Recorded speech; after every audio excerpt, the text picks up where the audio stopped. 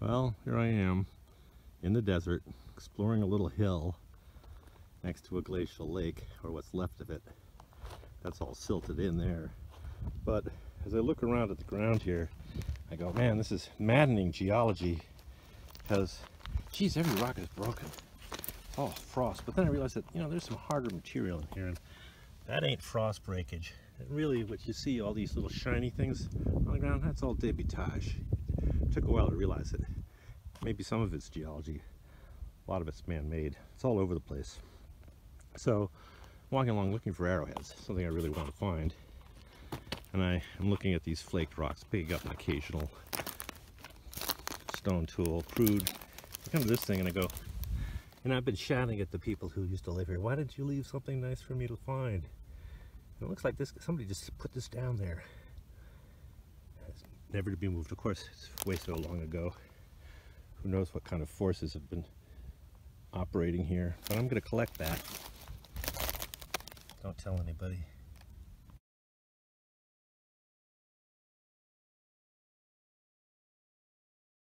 Maybe this is worth a little bit of video, since I just found a pretty nice, unfortunately broken blade. Right. Looks like something out of Africa. Anyway, here we are, same place. But I just wanted to show you these black patches in here.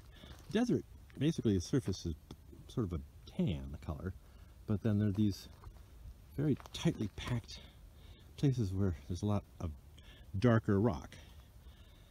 And I've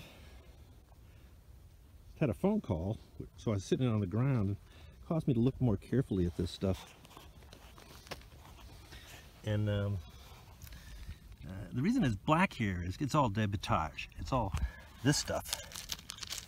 This very nice conchoidal fracture material. Don't know what to call it. Stuff's all over. That's what's making this dark colored and packed down. And here they are, going on over to my little hill. So you could look around up there, but maybe you're living over here, as it turns out. I decided to just stand still a little bit more, because the ground is covered with stuff, and some of it is perhaps collectible. I mean, it's all beautiful, but in a limited kind of way. So many worked edges. It's hard to believe that these people were into projectile technology. See, I'll just walk along. You can look at the stuff. And this is all broken rocks. And there's this grayish stuff that's garbage. Maybe they used it for something. I'm just going to walk until I see an edge I can show you. Well, give me a second. Be patient.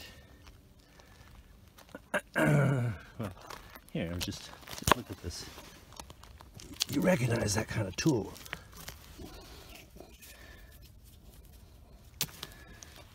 These sorts of things. All these little, that's not a good example. Anyway, I have a few in my pocket. I just thought it would be easier to show you than to describe it. Things like this. Not very pretty. Not very collectible. Just,